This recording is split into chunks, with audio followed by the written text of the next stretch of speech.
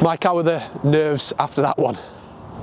I'm not sure how to explain that, but it was a nail biter to the end, and we stuck in. So positives are we stuck in. We've shown a lot of resilience and we've shown a lot of character to get through at the end. But yeah, it was certainly a tough encounter, and it was an 80-minute game as you've just seen. And we got into the lead quite quickly, but then Oulton had a late surge at the end of the first half. What was the chat like at half time? It was calm. It was very calm. I just wanted us. We didn't need to do anything out of the ordinary. We just needed to continue doing what we were doing and just complete sets. We're our own worst enemies at times for completing sets. And again, we did exactly the same this week. So we just stayed calm. We just said if we completed, got to the end of sets, then we'd be okay. But yeah, Oulton did get back into it, and it was pretty similar last week. We let Stanley get back into it, so we just need to learn to try and kill games off a little bit earlier. And if we complete sets, sort of discipline, I don't think we'll be far off that. We spoke about her before, but we've got to speak about her after a performance like that today. Michelle Davis in the half scored a try, but the way she conducted proceedings must have been very pleasing for you. Yeah, she was fantastic, Michelle, and we know what Michelle brings. She's an experienced player, and she was great in attack, but she was also fantastic in defence. There was numerous times where I counted 2 or 3 tackles on the bounce, but she just controls things, and she steadies the ship, if you like, and just makes sure everyone knows what they're doing and controls the ship. So she's been fantastic today again.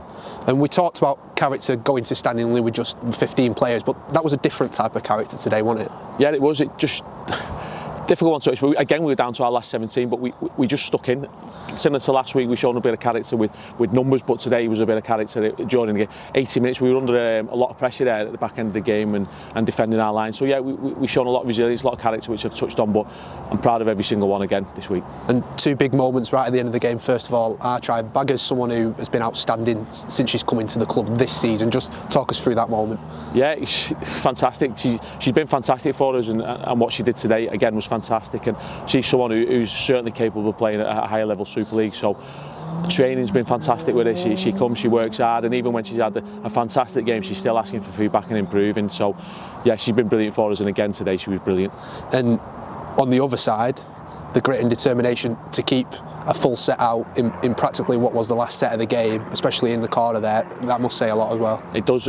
Again, we're using the same words, character, resilience, but it just shows that the girls want to work hard for each other, and they just grafted so hard. And defence it's about an attitude at times, especially on the goal line, and they've shown the right attitude there. They wanted the win, and they grinded it out to the end. So I can't praise them all enough individually.